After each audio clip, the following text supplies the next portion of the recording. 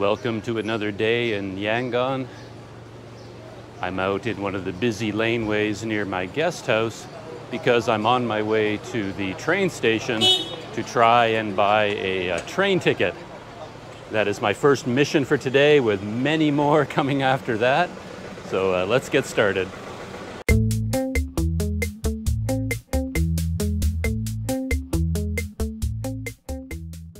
One of my main reasons for coming back to Myanmar on my second visit is that I wanted to ride on a lot more trains here.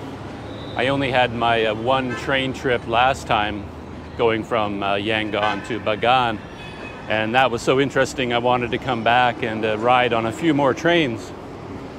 I was originally going to spend a few more days here in Yangon, but I found out I was taken by surprise by yet another festival. The 3-day festival of Interlude is coming up. During this festival, most people in Myanmar go home to spend the time with their families. So when this festival gets started, the trains and the buses and everything is going to be jammed and packed. So I'm trying to make the trip to Mawlamyine before the really busy period starts. You might think you would go to the train station to buy a ticket, and maybe you can, I'm not really sure about that, but I was told that you have to come here to this Myanmar Railways office and buy a ticket here. As you can see, it's not exactly covered in signs pointing the way. This is where I bought my ticket last time to go from Yangon to Bagan, so I've been in there one other time.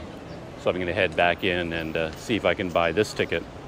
To book one of these train tickets, you have to remember to bring your passport, or at least a copy of your passport. That might be good enough, I'm not sure.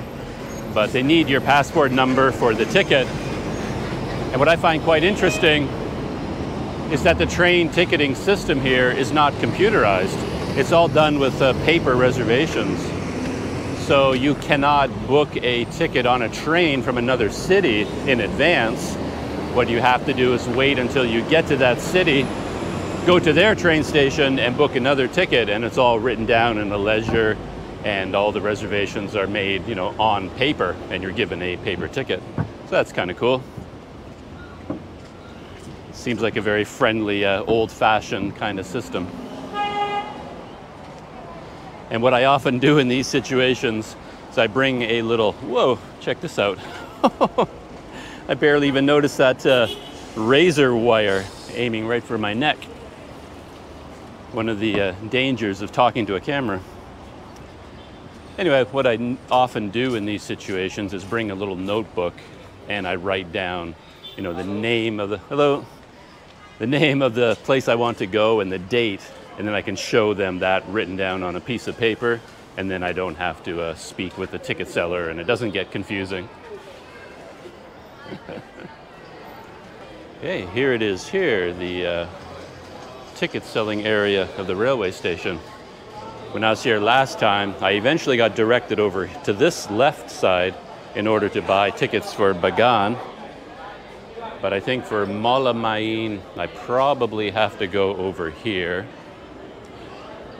And when I was here last time, I was literally the only person here.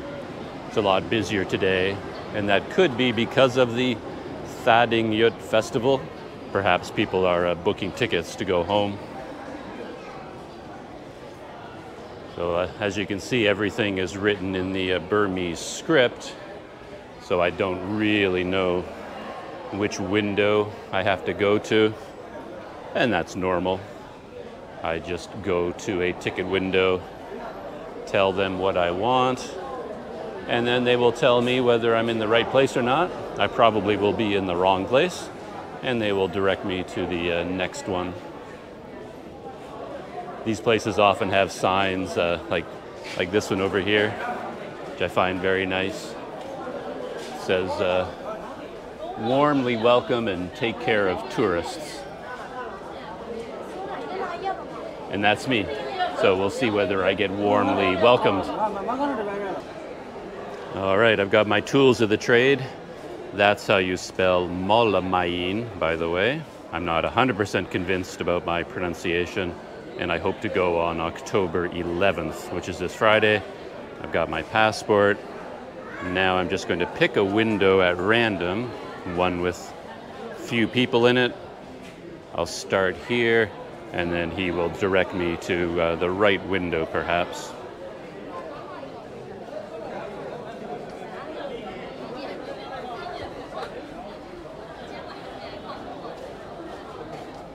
I'm assuming the signs above all these windows, you know, have the names of the towns around Myanmar, but I can't read them. Even if I compared them to the name Mawlamyine written in the Burmese script, I don't think I'd be able to figure it out. Oh, it seems to be an open ticket window. I'm going to try that one and see what he has to say. The guy behind the window is probably thinking, oh no, a foreigner, why is he coming to my window?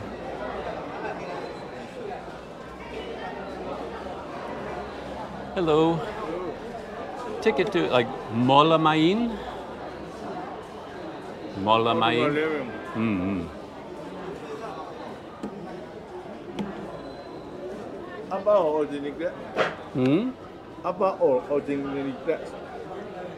I don't understand. Oh, upper, yeah, upper class. This burger, red. Right there? This burger, red.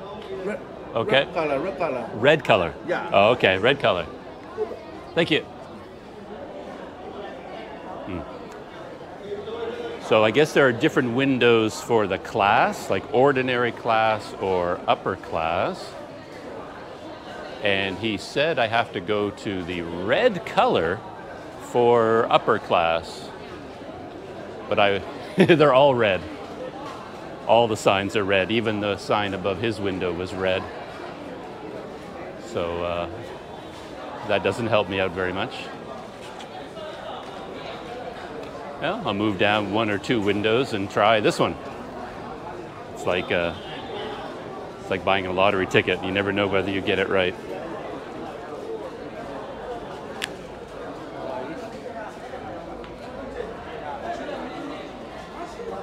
Oh. The man at this window disappeared briefly. Hello. Do you have tickets to Mawlamyine? Mawlamyine. Yeah, Mawlamyine. Lower class or upper class? I guess upper. Upper class, yeah. They are outside the street. Yeah, over there? Yeah, face to way face. down there. Go back on the street. Okay. You will see ticket booking counter. Okay, I'll try that. Thank you, sir. What is the price, upper class, and lower class? Lower class, yeah. The This corner is lower class. And how much is it lower class? 2,500. Okay. Nearly. Okay. Nearly. Okay. And upper class, do you know how much? Upper class, 4,500 jet nearly. Lower class is 2,200 jet. Okay. I'll try over there. Yeah. Thank you.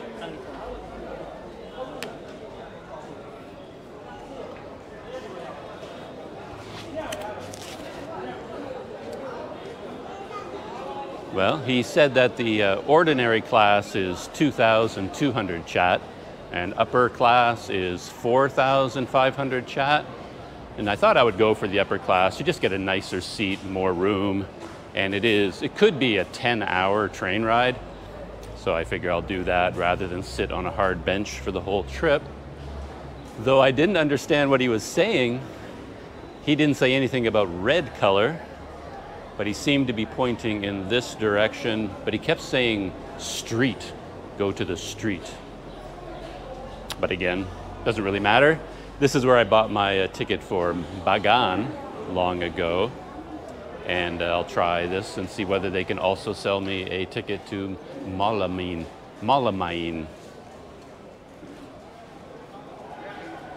It's like a treasure hunt.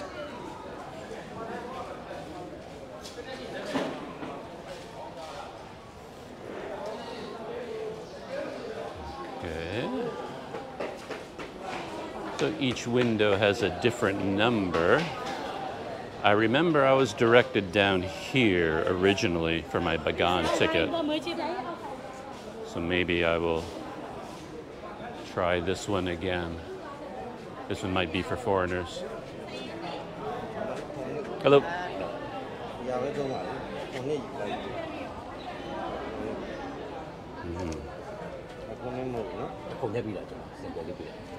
As you can see, all of the reservations are being filled out on that chart, you know, of each train car representing all the different seats. Hello. Hello. Where do you go? I hope to go to Mawlamyine. Mawlamyine? Yeah, Mawlamyine. Mawlamyine full. Oh, it's full. Upper class 3-day booking. Oh, okay, okay. I need So to pay. October 11th, full? Full. Okay. This 12 full. Oh, 12th is full? 12, Oh. 11, 12, 3-day full. Oh. Money to pay. Okay, thank you. Thank you. And what about ordinary class? One, either ticket. Okay. Ordinary Okay. class. Wow. I thought I was planning ahead a little bit, but apparently I wasn't planning ahead enough. All of the upper class tickets are fully booked. 12th is fully booked.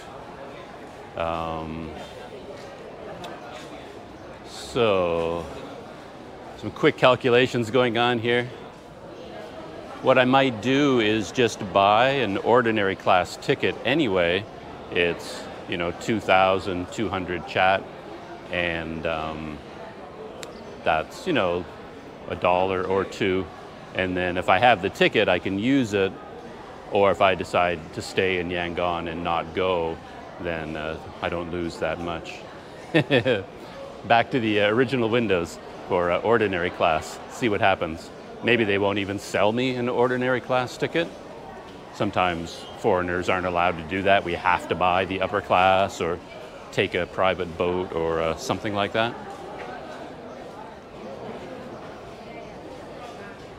Oh, I think I'll go back to this window. This young fellow seemed to be sharp and on the ball.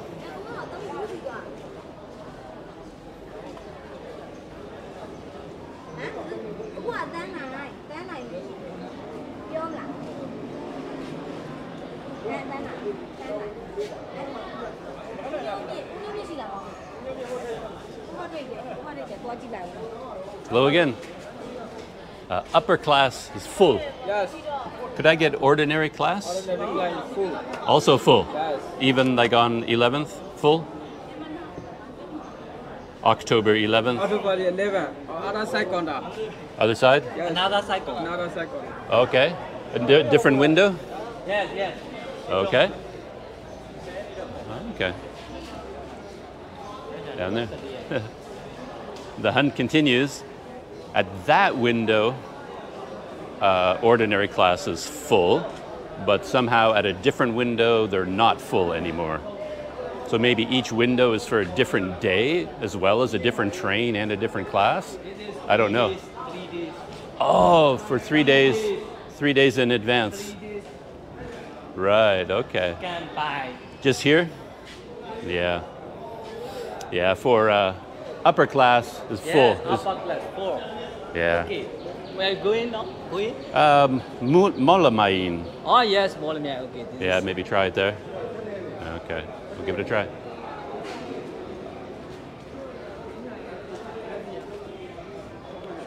Mawlamyine October 17. For October 11th? October 11. Okay. Yeah? Does he have upper or only ordinary? Upper only. Or- Upper tidak. Is over there? Okay. Upper is full. Upper. Upper. Yeah, but upper is full. Upper only. Yeah, full. Finished. Food. Yeah, so Finish. I will get ordinary. Okay. Upper tidak ne. Upper tidak. So, Upper. This will be red color. oh no, but I want to get ordinary class. Yes. Okay. Ordinary. Can. Yeah, ordinary. Ordinary. For October 11th, Friday. 11, Okay. 38. Mawlamyine. What Myanmar- day you will? Demonstration rule is only 1 day. 1 day. Tomorrow buy. You can buy. Oh, okay. Cat. So ordinary, I can't buy today? Today is no buy. No buy. Oh, okay. But you said this was 3 days in advance. No? This is our you know blue color. Simple class. This is simple class. Okay. Tomorrow days. Tomorrow days this window. Canada's window. You can buy. You can buy tomorrow's. Tomorrow ordinary class. October 11th day. Okay. But today? Today is no discuss. Okay. Tomorrow date is you can buy this ordinary class only. Okay. Only you can see. Can buy. Okay. Thank you.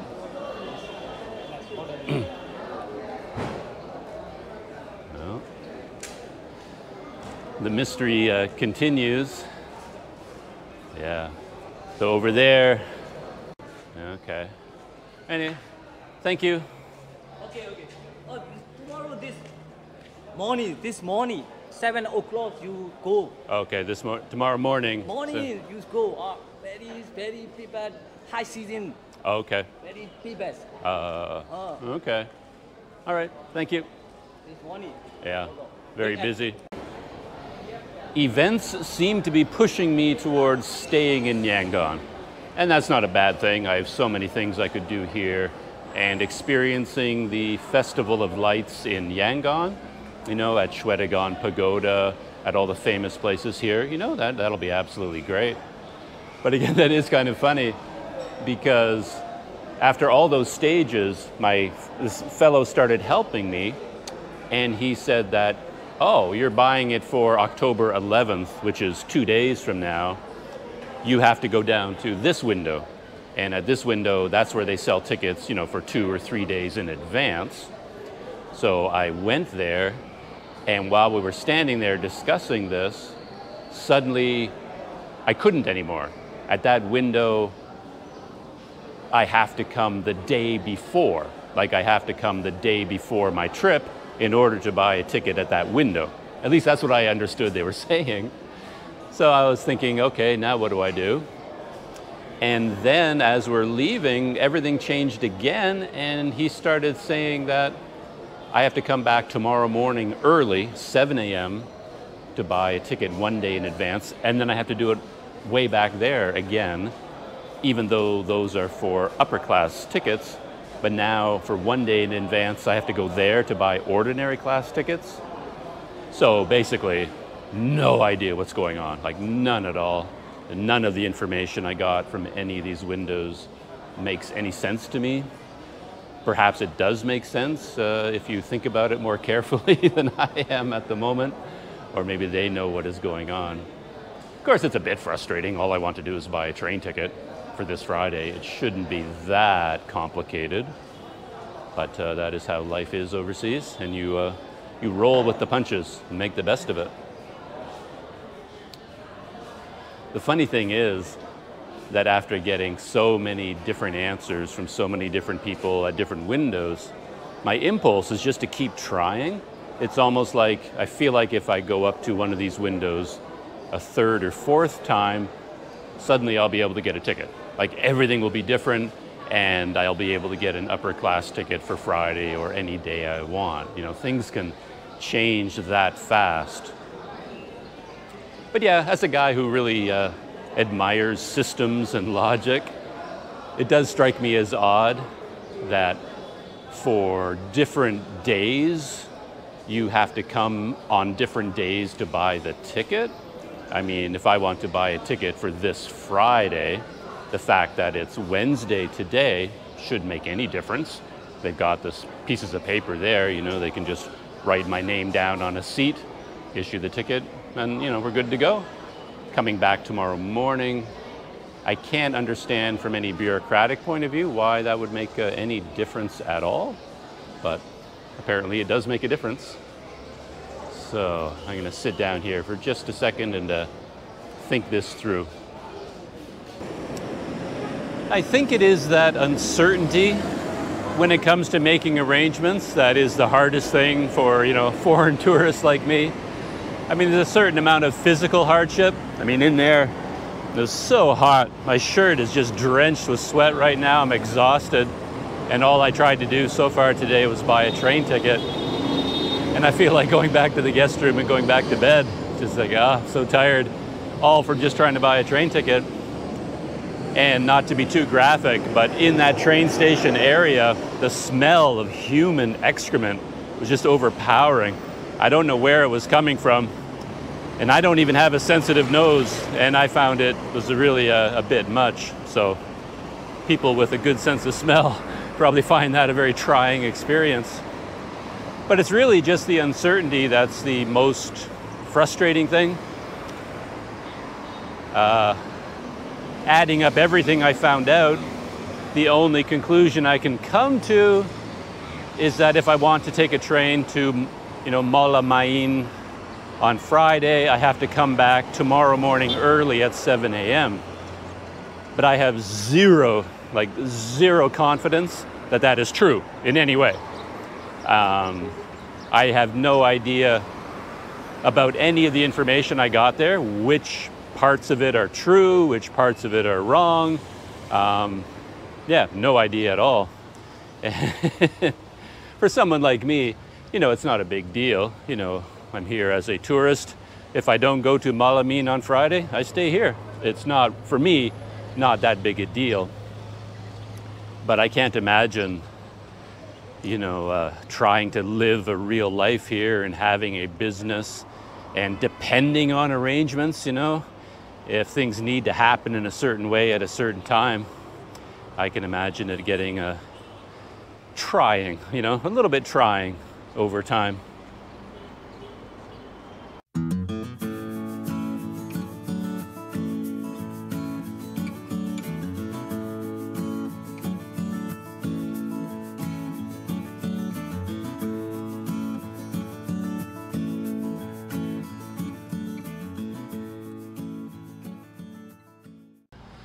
An interesting thing that occurs to me is that it's exactly that experience that turned me into, you know, what I call myself on YouTube and on my website, the cycling Canadian, because in the old days I'd be traveling around, you know, as a backpacker, doing that all the time, trying to get train tickets, trying to get bus tickets, you know, going to bus stations, then trying to get from the bus station to a guest house, and from the guest house to it was like the whole trip became nothing but a struggle with transportation. So setting aside all of that, just buying the ticket is such a challenge that one day I started riding a bike. Thought, you know, riding a bike isn't easy, but at least you're in control the whole time. You know, you just get on your bike and you leave and you go. So that's how I became the cycling Canadian, was ticket experiences just like that one.